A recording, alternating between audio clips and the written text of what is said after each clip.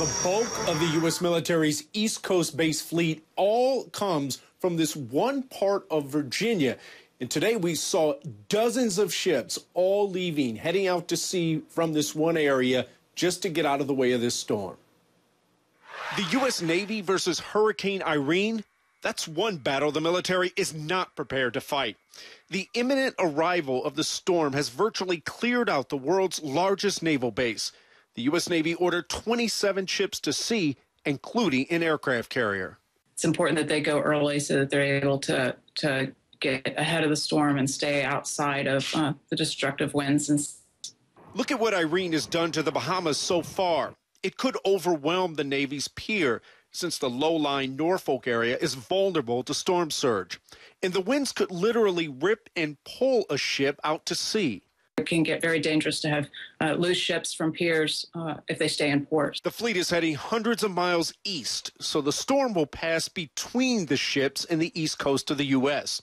CNN producer Larry Shaughnessy is on board one of those ships, and he called us from the deck of the USS Wasp. As the storm passes the Carolinas and Virginia, all these ships will start to turn inland and start heading up behind the storm. No one knows how bad the damage could be, which is why sailors and Marines are mainly concerned for their families and homes. One of the sailors that I spoke with said he and his wife couldn't decide whether she should go to Knoxville, Tennessee, where her family is from, or stay with the children in Norfolk, about 10 miles from the ocean. The concern being that if she leaves, they won't know what happens to the house.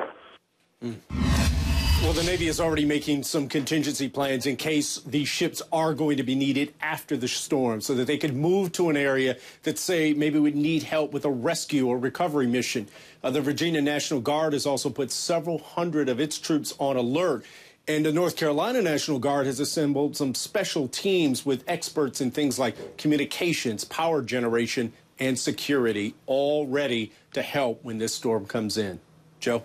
So they would certainly be among the first responders if there was a real serious problem on the East Coast. These would be the people presumably untouched and ready to dig in and lend some assistance.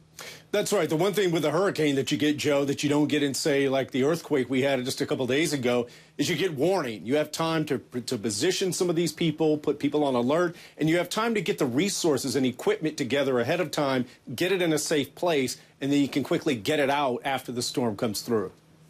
Chris Lawrence at the Pentagon, thanks so much for that.